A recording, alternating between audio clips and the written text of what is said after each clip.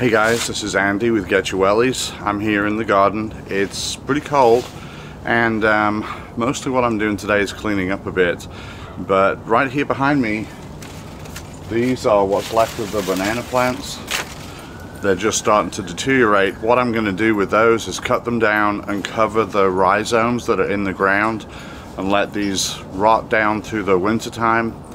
And in the spring, a lot of those nutrients will be down in the ground for when the new plants come back.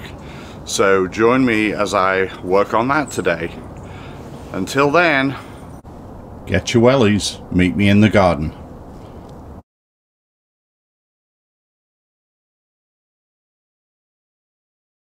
Hey guys, welcome back. So this is actually not the same day. This is a new day for this, and I actually went back in. The rain started right after I started my video last time, so I just went ahead. I had my machete out here, just went ahead and cut everything down to the ground as far as the banana plants go. And so instead of having those shabby looking plants against this fence, they're all cut down now. I cut the banana trees down and laid the pieces of stem all around where the rhizomes were. So I cut these down, chopped them down pretty low to the ground, and then this is where the banana plant was. There's 3 of those total, and then there were some small ones that also just chopped those down. This is a piece of the stem. So they're pretty thick. They're really kind of sappy, but a lot of water content, but lots of nutrition. So I'm laying these next to them. These are big and kind of hard right now, most of them, but they will deteriorate quite quickly. And then over the top of that, I'm laying the leaves over the top. So this area is about 8 foot long in this bed.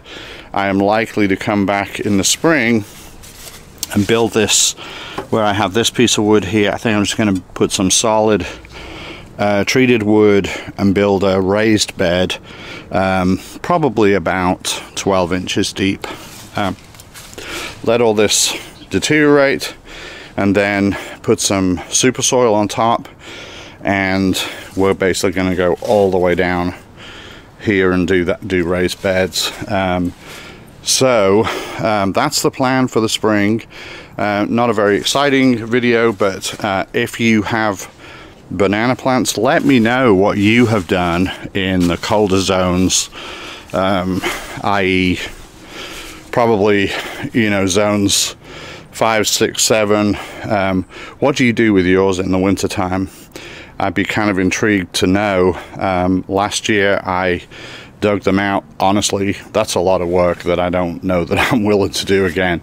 So I'm hoping that these come back. This is an experiment. It's Get Your Wellies. We do lots of experiments here.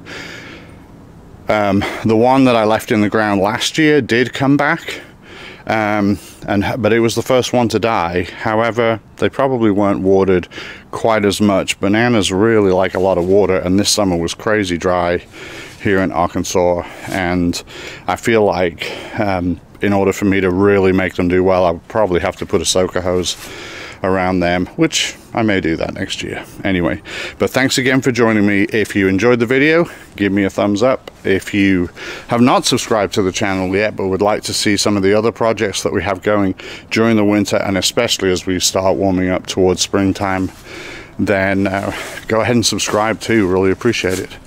So join me next time on Get Your Wellies. Until then, take care. Bye now.